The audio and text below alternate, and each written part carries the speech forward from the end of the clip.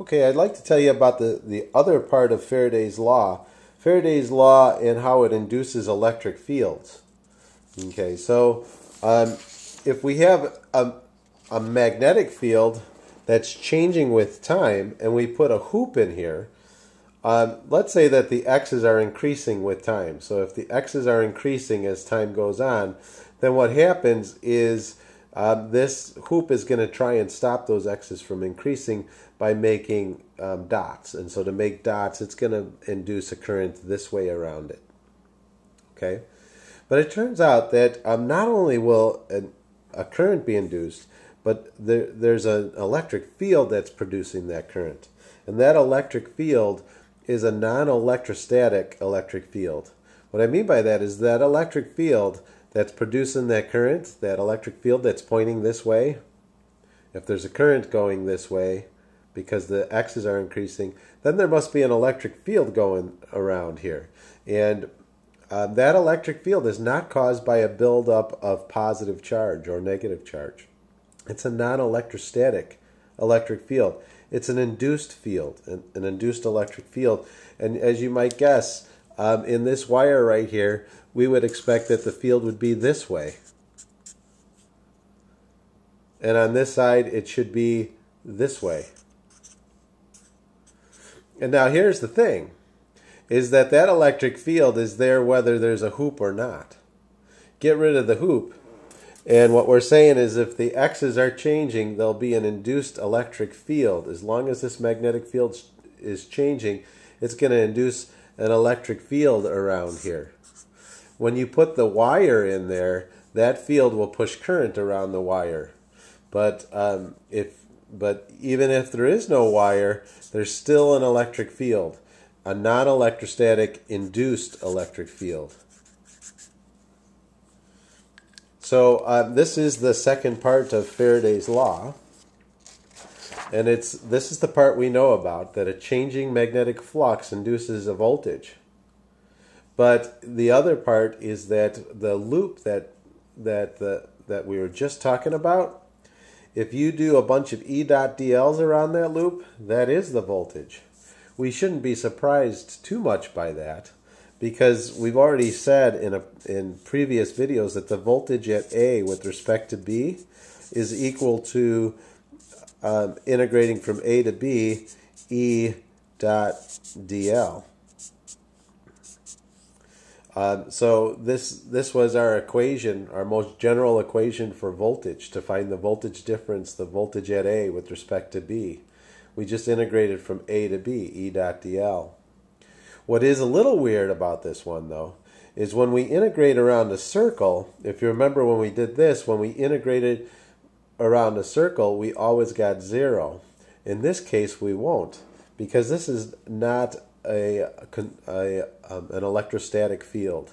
This one here is a non-electrostatic and also a non-conservative field. Okay, so let me just say one more thing about this before we apply it. So by changing the magnetic flux in an area, if you change the magnetic flux in an area, we're going to say the first thing that happens, they all happen at the same time, but I'd like you to look at it as what happens is you induce an electric field around that area then. So when you change the magnetic flux, you induce an electric field, and that in turn is what causes the induced voltage. And then it's the voltage that if you have a wire in there, you need to have a complete wire, you'll get current. So you'll get induced current.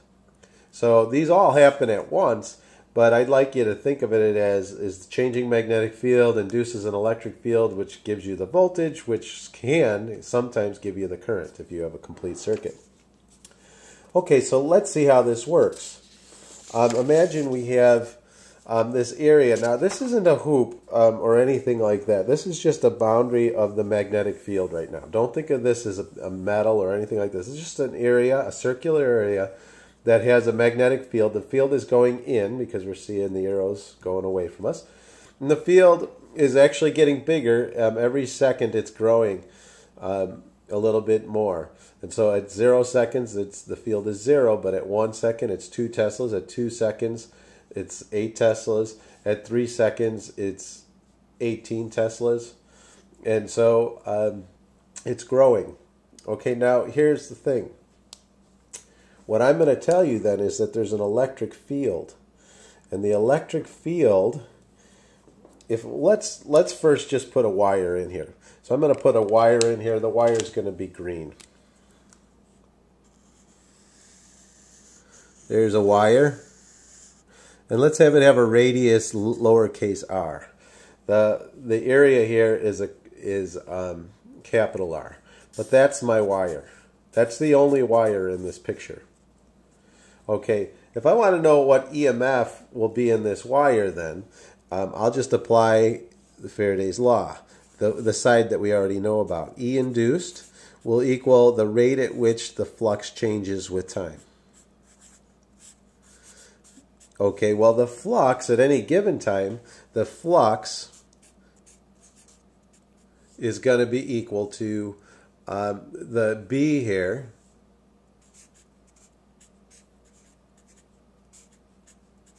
that's the B times the A,